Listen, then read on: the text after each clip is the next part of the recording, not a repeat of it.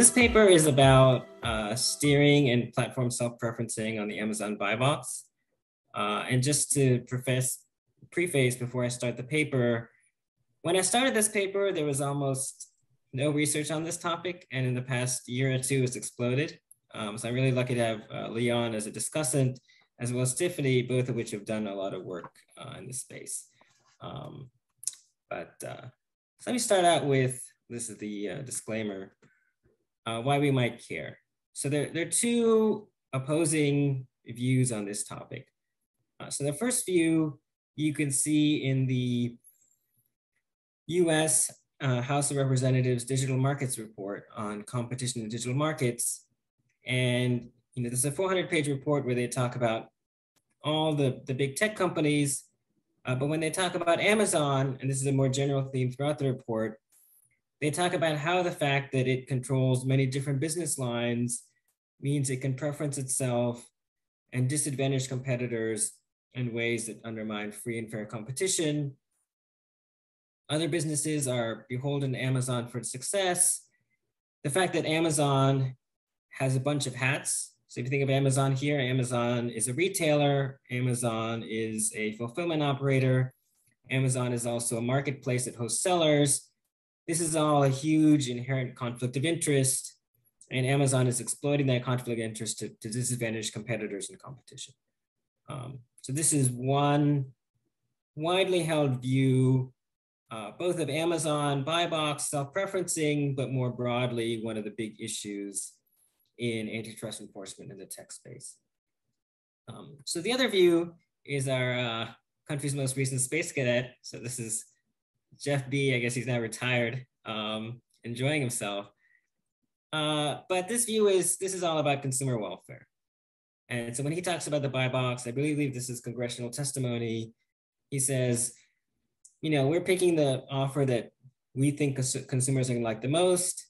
There are a whole bunch of different attributes. So there's price, there's whether it's prime or not, there's shipping speed, other things, but we're just doing what's best interest of the consumer. So that's another view. And if you think about this more broadly, there are lots of different sellers. You're gonna have to pick a default seller. And Amazon is saying, well, we pick the default seller that we think consumers like the most. Now this is a talk in the Toulouse seminar, so I'll talk a little bit about the EU. So the EU Commission has been investigating this as an abuse of dominance case. So this is Margaret Vestager, who's head of DG Comp. And I don't know if you can see it, but behind her, there's something about antitrust in Amazon. So this is one of her big issues as well. So she first starts out and she says, the buy box is essential. Winning the buy box is crucial because more than 80% of all transactions on Amazon come through the buy box. So first of all, this is really important for Amazon's business. She then says, Amazon may have been artificially favoring itself, both in terms of its retail arm and in terms of its logistic and delivery services. And the EU Commission is really concerned that they may be pushing retailers to use its own services and locking them into Amazon's ecosystem. So this is something of a lot of policy interest now. Not so much, I think, when I started this paper, but the policy interest has also blown up a lot. And this is just one of many cases. I believe there are cases in the UK and maybe in Germany and others as well. I'll talk a little bit about this at the very end to conclude the paper. So this is going to be a very simple paper. The idea here is to try to examine the buy box algorithm and measure how much does Amazon favor itself, both in terms of its retail business and in terms of its fulfillment business. And then in some very simple counterfactuals, how does that steering affect both who the buy box winner is, as well as prices? And feel free to interrupt me if you have any questions. I'm happy to take any questions.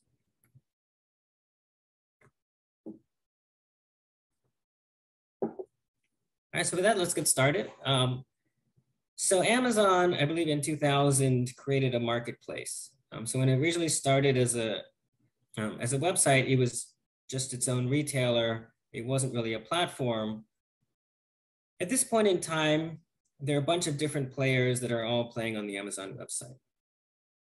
First, there's Amazon Retail, where Amazon is, is the retailer. It's using its fulfillment services and shipping to you directly. But second, there are a number of different types of third-party sellers. First, I'm going to go in a different order than the slide, but first, there's fulfilled by merchant. So here, the merchant is doing the shipping itself, but it's selling on Amazon's website, and then Amazon is taking a cut, typically about 15%, though it depends on the category. Second, there's fulfilled by Amazon, which in this case, Amazon is doing the shipping. So these products are sitting in an Amazon warehouse. Amazon is doing the shipping, but the merchant owns the goods, and so it's being sold by the merchant. So here, Amazon is taking the same cut as for the other merchants, but is also taking some FBA fees. And Tiffany has done a lot of work on this, so she can tell you more if you want to know any details about that. Now, lastly, there was an option to do seller fulfilled Prime, where you could get the Prime badge, but the merchant would do the shipping. At the time I got this data, Amazon had kneecapped this program and essentially eliminated it by making it very difficult to get. But that's something I may talk about again at the end of the talk. Now let me show you what the buy box looks like. So this is some kind of Japanese video game. If you look in the red square, I showed this once and a Japanese student was like, you shouldn't put this video game on. It's like a bad video game or something, but I have not played it. So this game is, if you look in the red box, you can see it's being offered on Amazon for $25.10 with the Prime badge. And if you kind of squint at the very bottom, you can see it says shipped from and sold by Amazon.com. But that's something that is not really what consumers can see. Now the green box here, you may need to move your Zoom feed if it covers it. The green box here is the buy box. And in the buy box, you can see there's a free delivery. It's going to be shipped on a Tuesday, which is probably in 2 days. I think I did this on a Sunday. And then if you look in blue, you can see a box saying there's actually 22 different sellers. So the green is the buy box. And if you click the buy now button, you would buy it. If you clicked in blue, which people often don't do, you can see that there are actually a whole bunch of different offers here. So in red is the featured offer, which is $25.10 that's coming from Amazon. But there is a blue offer for, I guess, 13 cents cheaper from a third-party FBM seller. So this is going to come a little bit later. They say free delivery in maybe a week or two.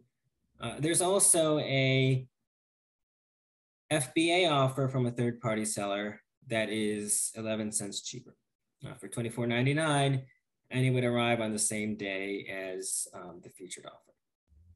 So you can see here that this is a case where Amazon has won the buy box. It's not the cheapest offer. There's both an FBM and FBA seller that are cheaper. Now, there's not always a buy box winner, and I know many of you may have gone to the buy box with the BYE talk earlier in the year about this. So sometimes, this is a product, this is some kind of slime tear sealant. You can't click in green on a one-click button because there's no option there. But if you look in red, it says it's available from these sellers. And if you click on that, there is a seller that's selling this for $29.99 with a Prime offer that would come in 2 days. And they're actually, there's another seller that looks like an FBM seller as well. So one option is that Amazon doesn't open the buy box at all. I am going to put this in my algorithm There's a lot of work, which I think showed up a little bit in the BYE buy box paper, about Amazon restricting the buy box if somebody's selling for cheaper on a different website. So for example, on eBay or Walmart, if somebody's selling cheaper, they might close the buy box. That's not a feature of my paper, but I may talk a little bit later about that's something I find hard to predict, which may be because I don't have data on what's going on other websites. But there are multiple court cases now on this topic. So it's not very clear what it is that, how it is that Amazon chooses the featured merchant or who wins the buy box. If you go to their website, they say a few sort of, lower prices are better and things like that. In stock is better, but they don't really tell you what the algorithm is. And there are third parties that have tried to give some guidance. So these are typically third parties that are selling their services to sellers. So this is from, I think, Feed Advisor. And the top metric with the highest impact on the buy box is fulfillment method. And they say the best way to win the buy box is FBA. So what this says is, if you use Amazon's fulfillment services, you're much, much more likely to win the buy box than if you don't. So that's the top metric. There are others. So there's price, shipping time, and whether it's in stock or not are the ones they call high. And then there are a bunch of other things, some of which are about shipping quality, and some of which are about the number of ratings and feedbacks of the rating quality and the feedbacks of the third party. So again, this is a black box, but it seems like the most important method is whether you use Amazon's fulfillment to ship or not. Now, what I'm going to do in this paper is get data from across both different categories and different countries, and then try to reverse engineer what the algorithm is given my data. So for my sample, I'm going to collect offers by products at the country category level. So I'm going to stop with the top 500,000 ASINs for a country category by sales rank. So think of this as US electronics. I'm then going to collect a 10,000 product sample. The head of the sample is all of the top 5,000 ASINs. So ASIN, for those of you who are not as familiar with Amazon, is their version of UPC code. So the head is going to be all 5,000 top ASINs by sales rank. And then I'm going to create samples of products that are in the tail, and I call this the torso. The idea here is to try to get something of the entire distribution of the top 500,000. Now the top 5,000 ASINs are going to be sold at much, much greater rates than the tail. So I want to make sure I have some of both. In general, what you're going to find is that the head ASINs, there's going to be a lot more competition with different sellers than the tail ASINs. Now for my primary sample, I'm going to sample 18 categories and then 4 countries: the US, UK, Germany, and France. And then the secondary sample, I'm going to have 6 categories. For the other countries I can sample: Japan, Canada, Italy, Spain, and Mexico. So these are all the different categories. The only thing I want to note here is that what I find is that there are pretty big differences between media categories and non-media categories. And I'll try to show this in some of the slides later on. But so for the primary sample, I've got about 800,000 products and 3.5 billion offers. In the primary and secondary sample, I've got about 1 million products and more than 4 million offers. Now the data that I can get, so this is coming from the Keepa API, which I know that both Tiffany and Leon, I believe, have used at some point. So at the offer level, I've got data on the price, shipping cost, the seller type, whether this is Amazon, FBA, or FBM, whether the product is in stock, so it's immediately shippable, and who won the buy box. I can also see some information about the sellers, like the number of lifetime feedbacks and the average rating. And for the product, I can see data about the average buy box price and how the buy box price moved over time. Now, the main things that I can't see are first, so there's really one that's important, which is I can't see shipping time. Now, what this is going to mean in practice, Amazon and FBA are going to have essentially the same shipping time, but the FBM sellers are going to be much more varied, both with longer shipping times, but also typically a range. So if it's an Amazon or FBA seller, it's going to say this is going to come Tuesday, March 9th, whereas for the FBM sellers, that may be a range of March 12th to March 15th, and that range may vary across the sellers. So I think that's the main limitation in terms of data of this study. I don't have data on seller fulfilled Prime. So this was this program where the sellers could do Prime themselves. But at this time period, that was minuscule, and so it shouldn't affect the results. I also don't have data on shipping quality, which again is going to matter for the third-party FBM sellers that are doing their own shipping.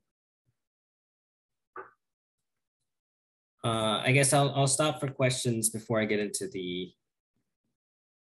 some of the empirics.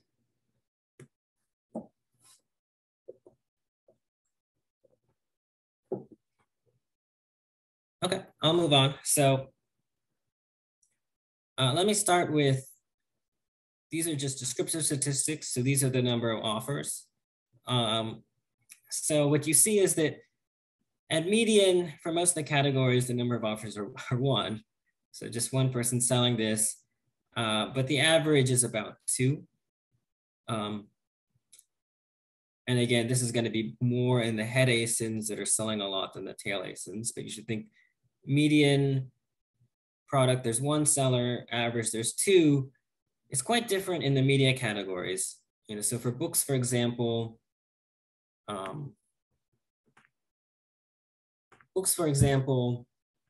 there are at median 5 and an average about 7 sellers.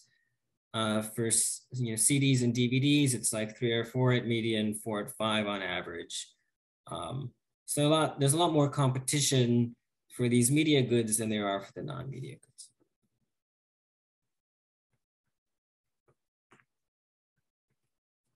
Now, in terms of who wins the buy box, it might surprise you, but Amazon is often not winning the buy box. So this is just on average. This is not conditional on there being an Amazon offer. But for most of the product categories, Amazon is the winner about 10 to 20% of the time. If you include Amazon and FBA, so where Amazon is doing the shipping, it's winning about 25 to 50% of the time. That's again a lot higher for the media categories. So if you look at DVDs, Amazon is winning more than 25% of the time. For CDs, something like 40% of the time. And then for books, there's a very clear outlier here. Amazon retail is winning about 80% of the time. And if you look at UK books, it's winning 100% of the time, essentially. So it looks like whatever this buy box is doing, if you remember from the slide before, there are a lot more offers for books than other categories. But at the same time, it seems like Amazon is winning much more often than the typical category.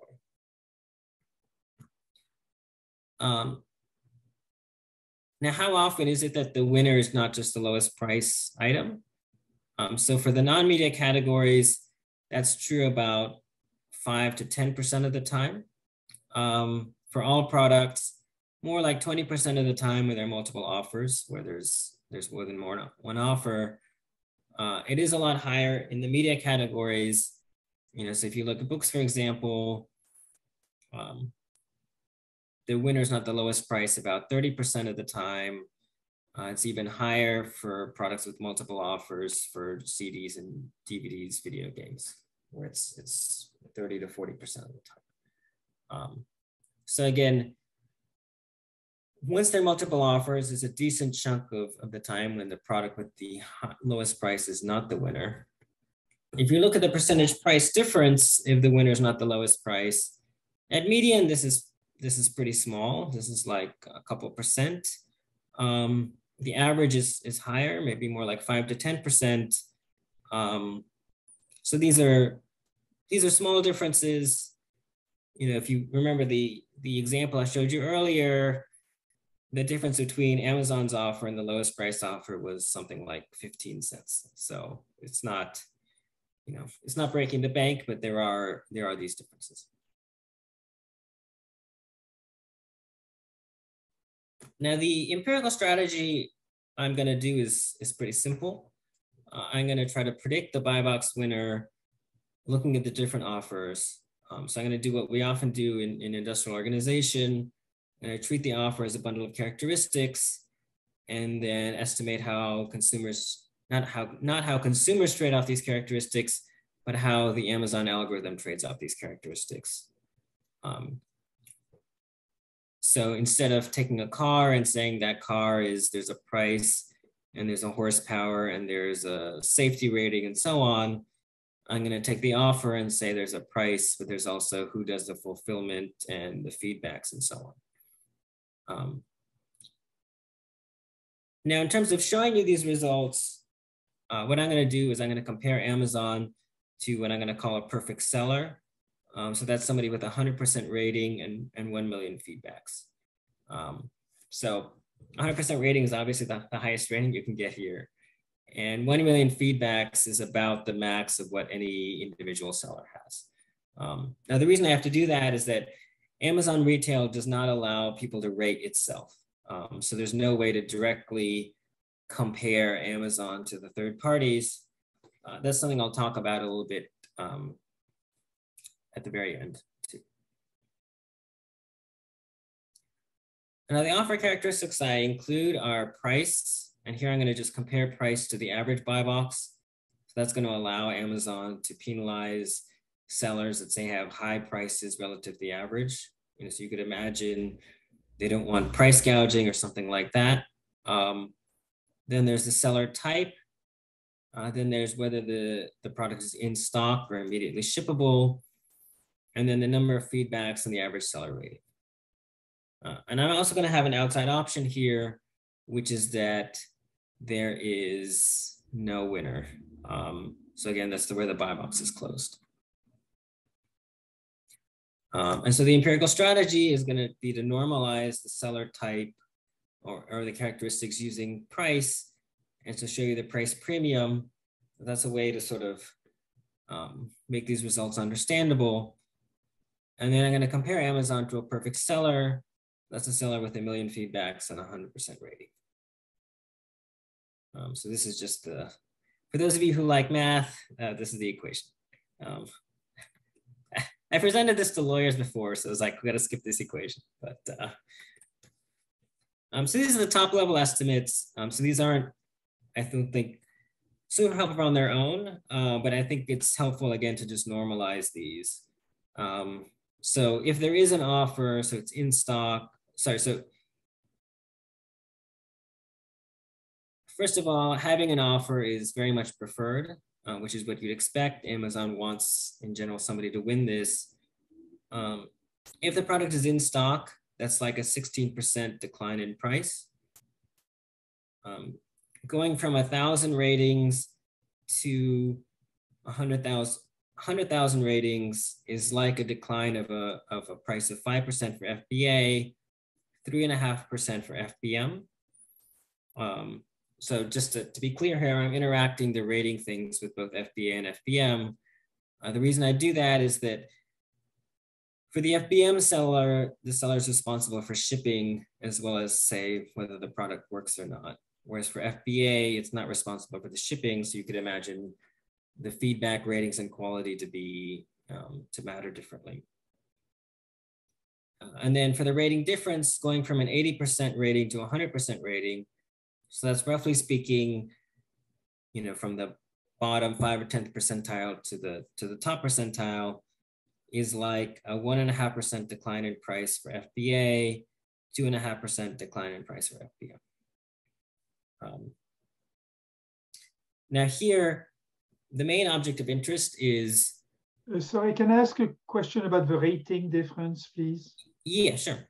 So the rating typically is for the product, not for the vendor, is it? So I want to be, that's a great question. I want to be clear here. So Amazon does have ratings for the product. These are not the product level ratings. These are the ratings of the seller. So you can also rate the seller, and that's a rating, going from 0 to 100%, but most of them are in the 80 to 100% range. And the number of feedbacks is, again, the number of feedbacks of the seller.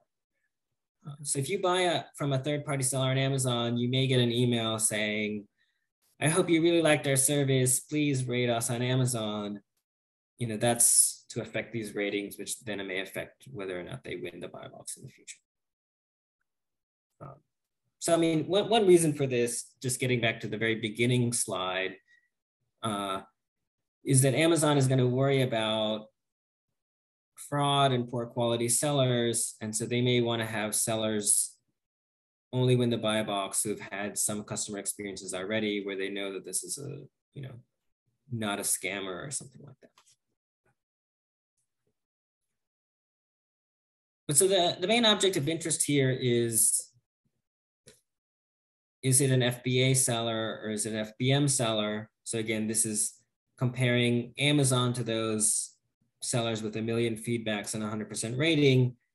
And what this is finding is being an FBA seller is like a 16% higher price. Being an FBM seller is like a 46% higher price. Now this is similar if you look at all the different countries in terms of the signs and such. But now I want to go, so this is the main, I think, slide of this talk. So here I've got all the different categories broken out. And then the x-axis is the price premium. The red lines are Amazon's retail over third-party FBA. The blue lines are Amazon retail over third-party FBM. So what you find is for all of the sellers for all of the categories except auto, there is a significant price premium of Amazon over FBA. It's roughly speaking for the non-media categories between 10 and 20%. The premium over the FBM sellers is not surprisingly larger. That's more like 10 to 50%. 20 to 50%. And then if you look at the media categories, it's much, much larger. So for example, the largest is books, where the premium over FBA is on the order of 50% and over FBM is on the order of 150%. A lot of this seems to be driven by UK books. So here I'm aggregating across the US, UK, Germany, and France. And in UK, at least, it seems like Amazon always wins. And the algorithm is the multinomial logit framework is going to rationalize that as a really large premium. But I want to highlight, if you think about pro-competitive justifications, so you're worried about the quality of the product, like you might imagine for electronics, you're worried that the product doesn't work, or in groceries, you're worried about the product is spoiled. It's a lot harder to rationalize those for the media categories like books and DVDs. So books don't spoil. It doesn't even really matter that much if they come a day or so late. But it is exactly in these media categories, which where Amazon probably has the largest market power, that you see the largest price premium. I can do this just restricting on products where there's only a winner. So removing the cases when there's no winner.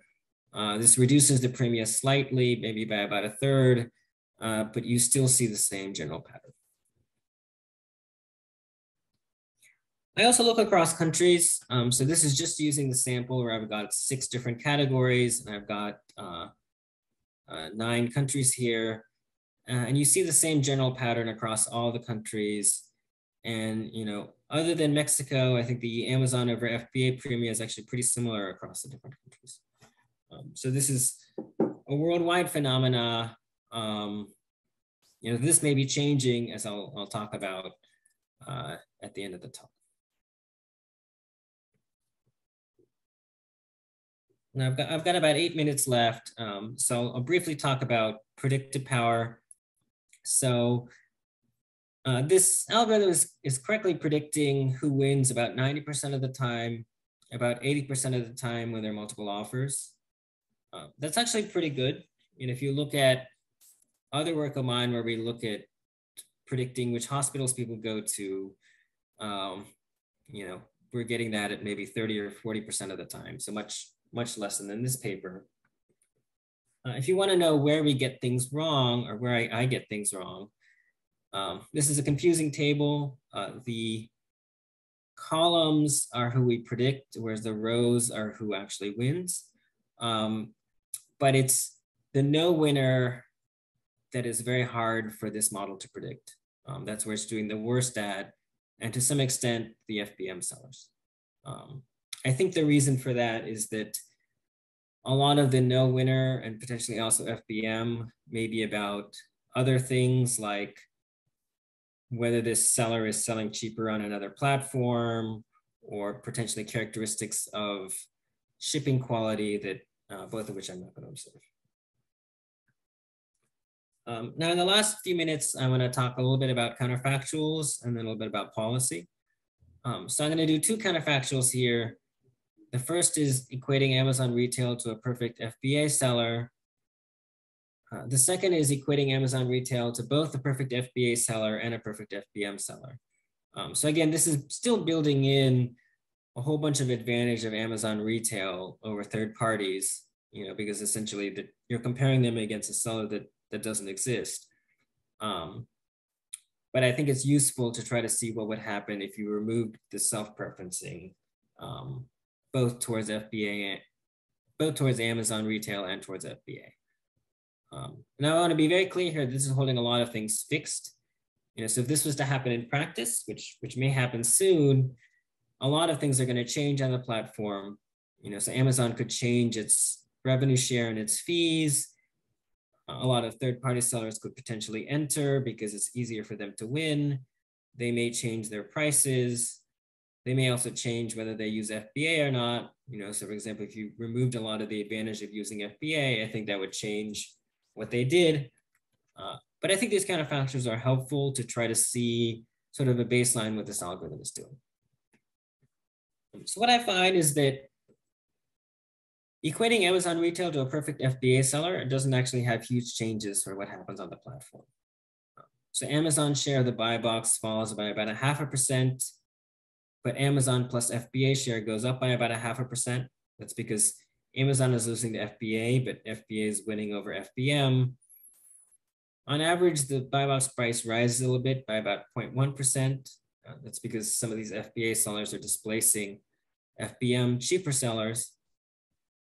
And then the average change in the buy box price when Amazon retail was the baseline winner is going to fall by about 0.1%. So that's cheaper FBA sellers winning out over Amazon. So these are pretty modest changes. You get very different results if you equate Amazon to a perfect FBM seller. Then Amazon's share of the buy box is going to fall by 7%, Amazon plus FBA by 10%. On average, the buy box price is going to fall by about 0.5% and about a 2% when Amazon was winning before. Now this is a plot, and so this is kind of the boring plot. If you equate Amazon retail to perfect FBA, the share changes. Amazon retails across categories is going to fall between 0 to 1%. Amazon retail plus FBA is going to rise by between 0 to 1.5%. So again, not huge changes. If you equate Amazon retail to a perfect FBM seller, Amazon's share is going to fall by 30%, roughly speaking, in books and CDs, by something like 10 to 20% in DVDs. So again, there are going to be huge changes, in particular in the media categories, where Amazon had this large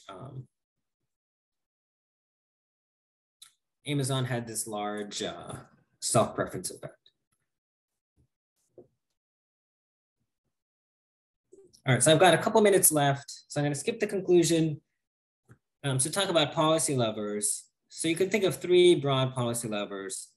So first would be some kind of platform regulation, which would be restrictions on the algorithm. The second would be structural separation. That's breaking the company up so there are no longer incentives to self-preference. And lastly would be user interface changes, which would be some way where you can maybe more easily see alternative sellers. Now, I think it's easier to talk about this in the context of what the EU is about to do. So the EU Commission investigation preliminary found that Amazon is unduly favoring its own retail business as well as its FBA business.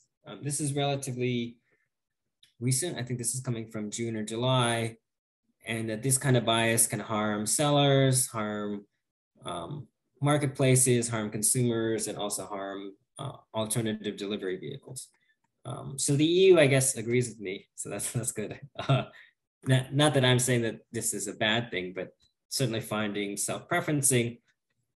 So Amazon is given an offer which takes two of the three different policy levers. The first is a platform regulation. It says it's going to equally treat all sellers when ranking their offers. I'm not exactly sure how they're going to do this because, as I showed you, there are a bunch of different metrics where Amazon doesn't have a comparison to the third parties. So exactly how you do equal treatment when you have variables for Amazon, but don't have variables for Amazon, but have variables for the others, this is not so obvious. And again, it might be hard for a regulator like the Commission or the antitrust agencies to know whether Amazon is really doing this equal treatment or not. And second, they've put in a user interface change, which is to display a second competing offer to the buy box winner, and there's a second offer that's different enough. So this is a change that says, well, there's some consumers that say want the lowest price offer or want a different type of offer. They can see both. And maybe they, instead of just blindly clicking the one click button, they'll make a more informed choice. But so, and I think the EU Commission now is deliberating on whether or not to accept Amazon's offer or not, which goes beyond this. It goes into other things like what it takes to win Prime and so on. But I think it's quite interesting because it's quite possible that the algorithm changes relatively soon. So with that, I think I'm just at time. So I'll let Leon take over. Perfect. Thank you. Thank you so much, Devesh. Tiffany, do you want to introduce me or should I? Yeah, just go ahead. Yeah, so we are very happy to have Leon to have a short discussion of the paper. Perfect. Well, thank you so much. And thank you so much for the organizers for getting me to discuss this paper, because I've been looking for a reason to read this one really carefully, given how closely related it is to my own research. And I think Devesh does an amazing job here analyzing a really topical question. The self-preferencing, like he emphasized, is really important for EU regulators and also US regulators at the moment.